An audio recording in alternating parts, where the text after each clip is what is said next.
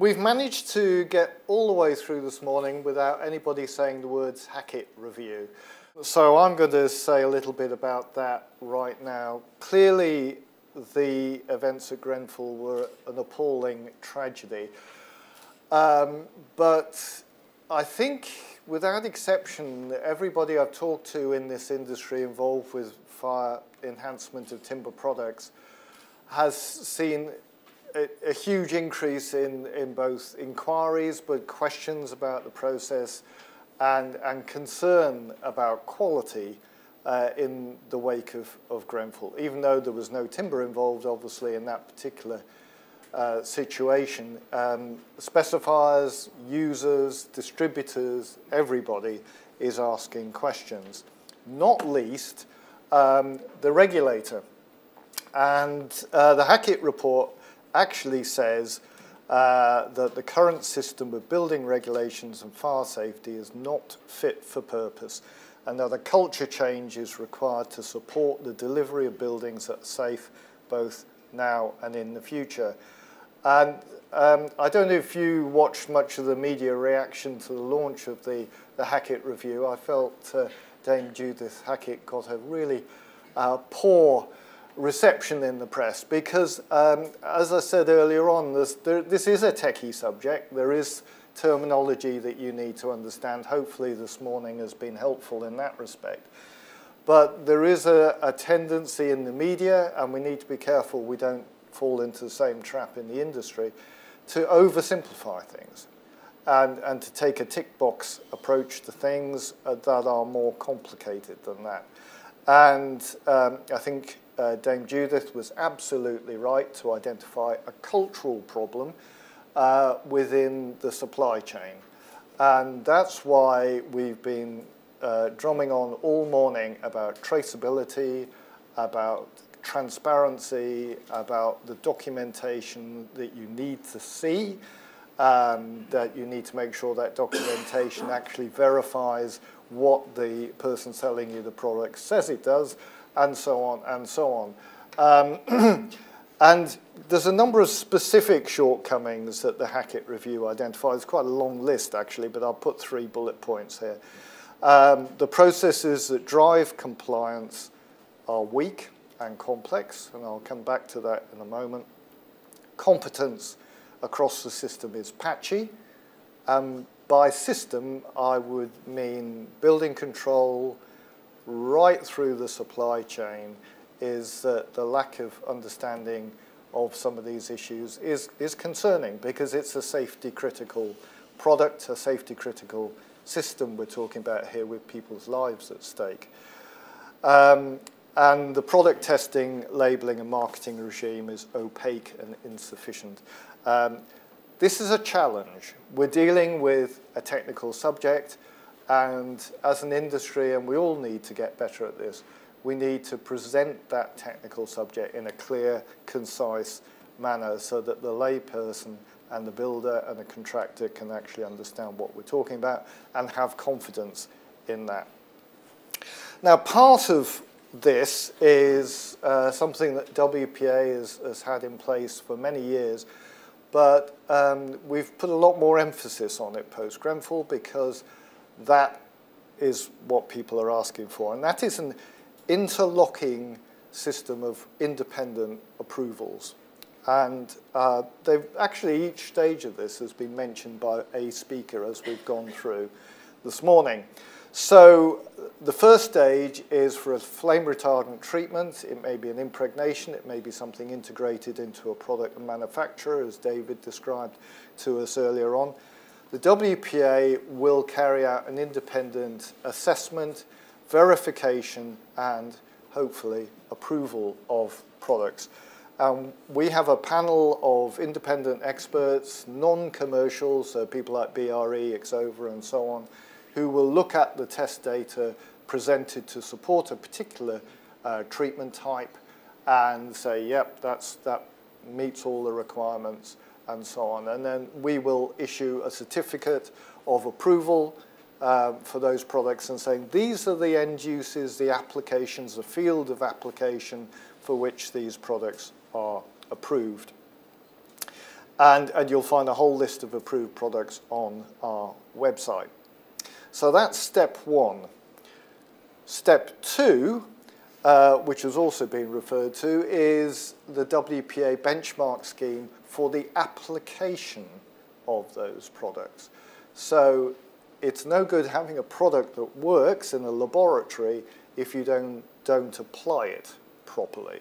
So step two is the application. The benchmark FR scheme is, again, an independent auditor. There's one or two of WPA auditors here this morning.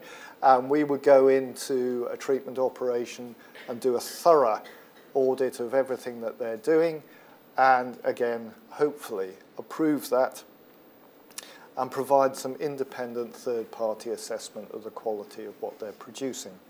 Now, one thing I will say at this stage is that the WPA will only approve factory-controlled processes. There are some products on the market which would claim that you could apply them on site. That may or may not be true. Well, you can always apply them. The question is quality. With this particular market, quality control is paramount. As you've already heard, the loadings, the retentions of the flame retardant chemical are paramount. If you don't get it right, then the test certificate carried out in the laboratory is meaningless. So factory production controls, in the opinion of the WPA, is absolutely essential, regardless of what type of chemical you're adding. So you've got an approved product, you've applied it properly, and then because of the way the timber market is structured, you may well then sell that product onto a distributor and the distributor on to the end contractor. So how do we make sure that the distributor is doing things properly? And we've extended our benchmark FR scheme over the last year to accredited suppliers, where, again, the WPA auditor would go in and check all the things, actually very similar to all the things that Stephen Cope has described, and make sure that the document trail, the traceability, the transparency is all there, and that the end user is getting what the test certificate produced in the laboratory actually claims, and that the whole thing holds together. So, just to sum up on that, the Hackett Review talks about the need for traceability and communication. It's what Dame Judith Hackett refers to as the golden thread, and we'll come back to that after lunch, keeping all elements of the supply chain connected together. So a product treated with a system that's independently approved by a method that's audited and approved, and a product that's distributed through an accredited auditor, we can be sure that what goes on the market is fit for purpose. And Mayors are a good example. They're obviously not the only one. The speakers this morning have all referred to WPA schemes, but I think with Mayors, you've got all of those elements in the picture that Stephen painted. So that's about quality assurance. Now, I just want to say a word. Dave actually referred to this at the very beginning of the morning about competence, because as I said, Hackett also identified competence as an issue, and not just in the supply chain, but in the regulators. And the WPA, we had a dialogue with local authority building control, actually going back nearly 2 years ago now, talking to them about helping with training standards for building control officers. And then that has really accelerated in the last year.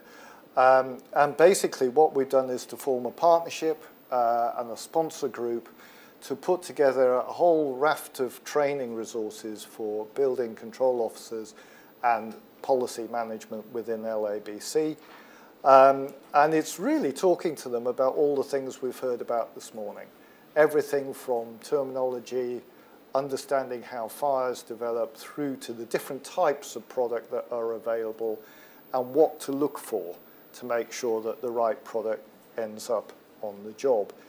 And this has got to be in everybody's interest, because if companies like the ones you've heard this morning invest a lot of money in doing things right, we want building control to be able to spot that and put some value on it, because ultimately we're all in business together. So this program is going on. We've produced a range of learning materials. We're right in the middle at the moment with the help of Wood Campus to develop an online e-learning training resource, CPD resource for building control. And the hope is that in the future we'll be able to turn that around and offer it to the wider market as well. I take the opportunity while we're talking about this to thank TTF, because TTF are one of our sponsor group, indeed as a number of people who've stood here this morning are. And then finally, if you want to find out more about any of the subjects we talked about this morning, if you go to the Wood Protection Association website, woodprotection.org, all of our technical documentation is available to download free of charge. Everything from frequently asked questions through to our full flame retardant manual, which is a very detailed guide into how this industry operates. And you can always ring us up or email or whatever if you've got any questions. We're there to help, as the saying goes. So, on that note, thank you very much.